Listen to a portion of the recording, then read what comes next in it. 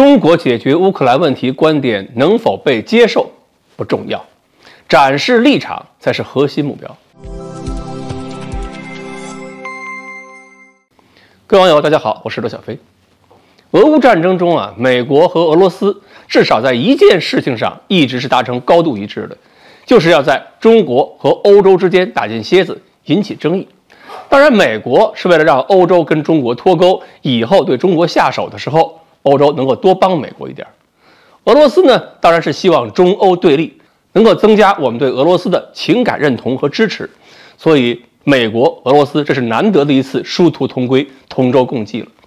所以我们在过去这一年双方的舆论战中，都能看到很多微妙的操作。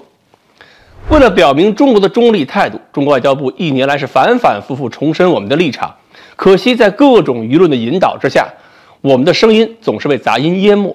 别说国外很多势力盯着我们曾经说过的无上限不松口，坚决不相信中国的中立，就是在国内，我们自己的媒体还有多数网民恐怕都不知道中国外交部的原话立场都说过什么。这次呢，在慕尼黑安全会议上，中国一方面驳斥美国所说的中国要支持俄罗斯战争行为，一方面还宣布了要公布中国在俄乌问题上的立场文件。既然美国一直炒作中国这个问题上的态度，那么正好他们把国际关注度都吸引过来了，我们也可以用很高的调门输出我们的观点，把各种噪音给压住。这个文件的内容呢，一共是12条，其中很多内容是过去一年中反复提到过的，例如尊重各国主权、摒弃冷战思维、停火止战、启动和谈、停止单边制裁。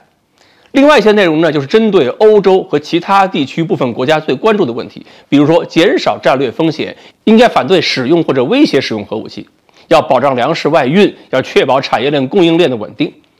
这个文件呢，其实不是具体的有步骤的俄乌问题解决方案，但是不等于说没有步骤就没有价值。我们看一看各方的反应，至少能够说明各国对中国的立场关注度提高了，并且在围绕我们的文件做自己的文章。联合国秘书长发言人马上就表示了，中国政府提出的方案是一项重要贡献，其中反对使用或者是反对威胁使用核武器主张是尤为重要的。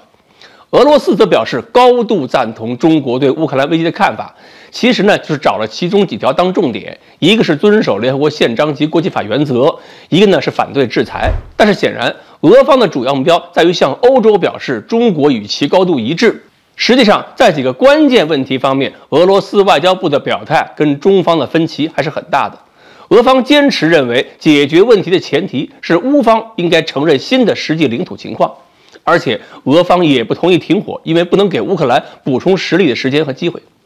泽连斯基则认为，这不是中国的和平计划，不是决议，也不是宣言，这不是什么东西的基础。在他看来，这只是中国对俄乌问题表达了自己的思索，这个思索呢，是看起来值得进一步研究的。不过，中方立场中没有提及要求俄罗斯撤出军队这一条，他们表示这不符合原则，不能接受。波兰则提醒乌克兰不要忽视中国这样一个拥有强大力量的巨大合作伙伴。中乌战略合作伙伴这个关系呢，也是王毅前几天刚刚跟乌克兰外长再次强调过的。所以呢，中国的立场是有可能通往和平的一条道路。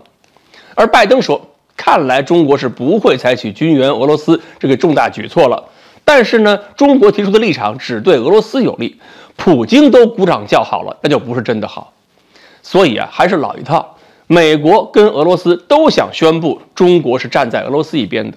不过，欧洲人已经开始认为，也希望中国能给欧洲一条新的途径，把俄乌问题解决掉。这一点，我们可以从中国前外交部副部长傅莹的文章里边找到很好的参考。他参加了慕尼黑安全会议，其后发表的文章中表述他的感受了。他说，欧洲跟美国在对华态度上有明显的区别，美国是在任何问题上寻求跟中国对抗，欧洲人则是很多观念与中国严重冲突，但是他们也认为中欧之间没有什么结是解不开的，能坐下来谈就好。现在的情况就是，俄方跟西方双方立场差距太大，尤其是领土归属问题是双方打不开的一个死结儿。